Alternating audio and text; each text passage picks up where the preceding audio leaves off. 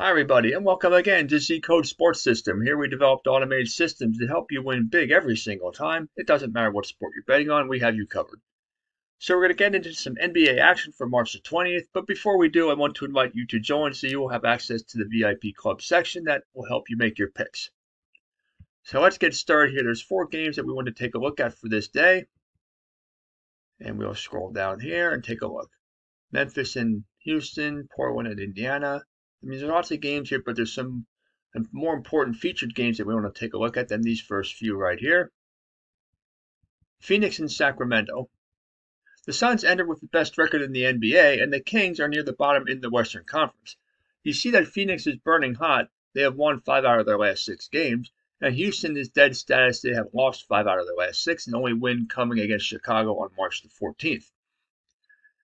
You see that Phoenix has been involved in games over the line 4 out of the last 6 and in the last 4, and Sacramento also in 4 out of the last 6. So this could be a high-scoring game. If you look at the score prediction, you see 120 to 115 in favor of Phoenix with 76% level of confidence. That would be a game that would go over the line. Although the line hasn't been posted, I'm pretty sure that definitely would go over. If you're looking at the power rankings indicator, not a surprise here that Phoenix is near the top of the league at plus 28, while Sacramento is at plus 10. You want to see how consistent the two teams have been. According to the favorite underdog stats, both teams are very consistent. Phoenix the most in the league at plus 41, and Sacramento at plus 20, and both teams are on the upward trend in that category. Phoenix will be a road favorite. I don't see that there's going to be much of a chance for the Kings to win this one, even though they're at home. I like Phoenix to win in a game going over the line. Utah and the New York Knicks, Boston and Denver. This should be a very good game. The Celtics enter 4th in the Eastern Conference, and the Nuggets are 6th in the Western Conference, so both teams are right in the middle of the playoff picture. Boston burning hot at the moment, winners of 5 out of their last 6, coming off of a 22-point win over Golden State, while Denver is average up. They came off of a 4-point win over Philadelphia, and they have won 4 out of their last 6. You see that both teams have been trending in games over the line in 3 out of their last 6 games. So betting the over-under is a little bit of an iffy proposition in this one. If you see the score prediction of 115 to 112 in favor of Denver with about 49% level of confidence. The power ranking indicator shows Boston at plus 17. They were at plus 24 just a week ago. They have dropped considerably since then, and Denver has increased from plus 16 up to plus 20 over the last few days. Take a look at the stability factor. This is always a very important thing to look at. You see that Boston is at plus 25, Denver's at plus 16. So both teams are pretty well performing according to what their favorite underdog status indicates. I do like Denver at home in this one, but I think I would avoid the over-under. Just the teams have just been over and under, in 50% of their last 6 games apiece. So that's a little bit of an iffy bet. So I would avoid that in this one. San Antonio and Golden State. The Spurs look to get into position for the chance of the postseason, while Golden State is 3rd in the Western Conference. Both teams are average status at the moment. You see that Golden State is 4-2 over their last 6, while the Spurs are 3-3 over their last 6. If you look at the over-under, the Spurs have been involved in games over the line in 2 out of their last 6 and in their last 2.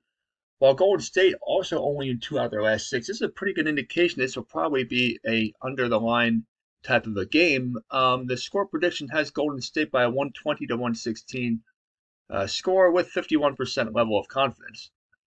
On the power ranking indicator, you see Golden State was at plus 18 back on March 10th, and they have climbed considerably, and they are at plus 29 now, while San Antonio was at plus 6, and they have gone back to plus 6. So there really hasn't been much movement as far as that goes with San Antonio. How consistent have the teams been performing according to their favorite underdog status? Both about the same. Golden State at plus 21 and San Antonio at plus 19. The way I see this game is I do like Golden State at home. They're just a better team. They're a better overall team, and they're playing at home. I think they will win this game and cover. Now, the line hasn't yet been set, but I do believe that It will go under the line no matter what that is. I just have a feeling just by the trends that that's the way this one's going to go. And if you look down here at the rest of the schedule, there's one more game we want to look at. The Toronto Raptors and the Philadelphia 76ers. Philadelphia comes in the contest third in the Eastern Conference, while the Raptors are seventh. Toronto is burning hot at the moment, winners of 5 out of their last 6, while Philadelphia's average, they are 3-3 over their last 6, coming off of a 4-point win against Cleveland. If you look at the over-under, the Raptors have been over in 2 out of the last 6 games, and Philadelphia only in 2 out of the last 6 games as well. So a bit of a surprise there. I do think that this game going to go under the line. And look at the score prediction. I don't really agree with this margin here. Toronto 116, Philadelphia 106 with 58% level of confidence. But of course, that could change as we get closer and closer to game time. If you take a look at the power ranking indicator, you see Philadelphia.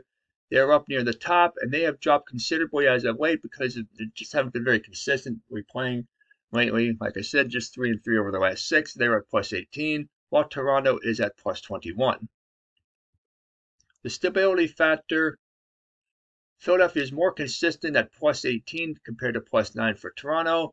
I think Philadelphia is going to figure things out here for this one. Playing at home, they're going to get back on track. I like Philadelphia to win this one, but I like the game to be lower scoring, so bet under the line. So there you have it. Those are all the games for March 20th in the NBA. Happy betting, and we will see you again next time.